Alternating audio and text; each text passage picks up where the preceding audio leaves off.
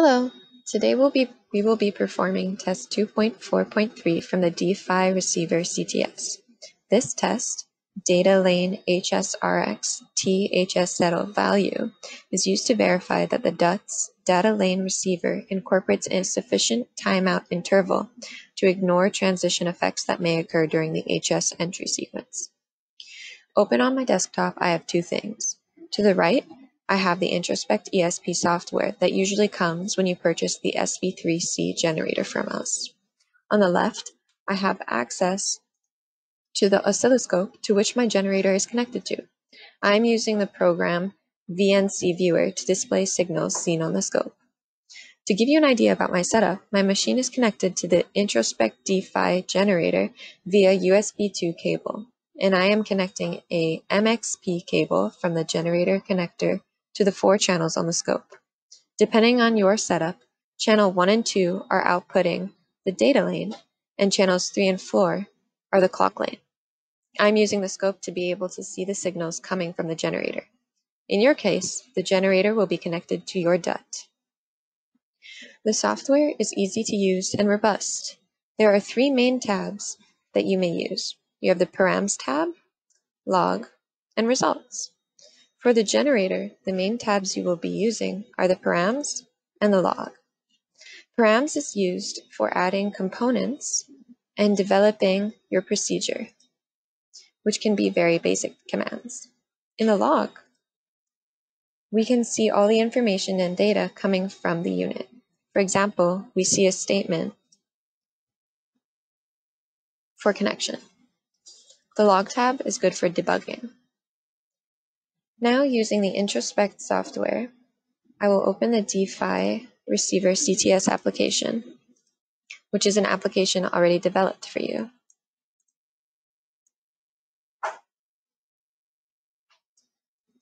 To begin the test, the generator must be powered on. Then we click Run.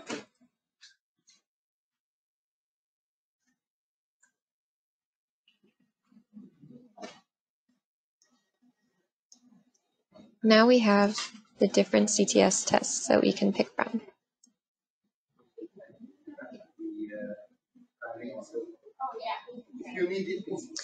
We are going to select test 2.4.3 from the buttons provided.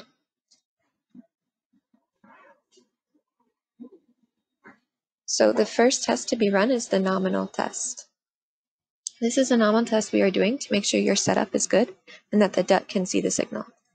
We can see here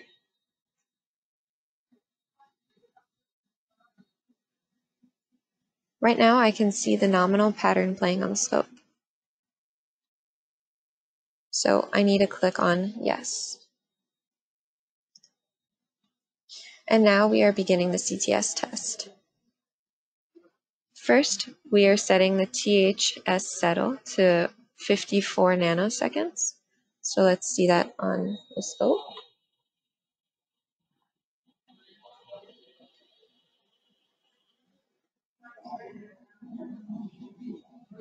And a false leader sequence is placed at 109 UI before SOT, which we can see on the scope as well. Because I can see the pattern on the scope with the correct THS settle duration, I will click Yes, and we will continue. The THS settle duration will be incremented. And we will see it again at 70 nanoseconds.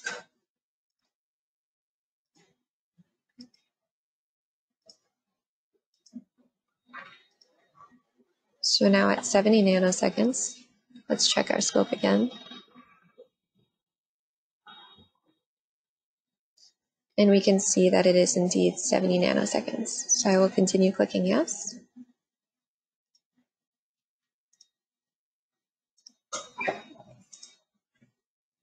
We're going to check again at 90 nanoseconds.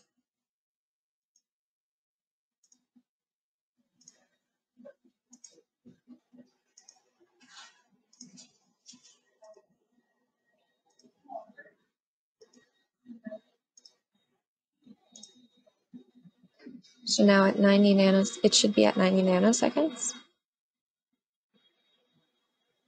And we can see on the scope that it is. So that's good. And let us assume that our DUT does not see the 91 nanoseconds. So but it does.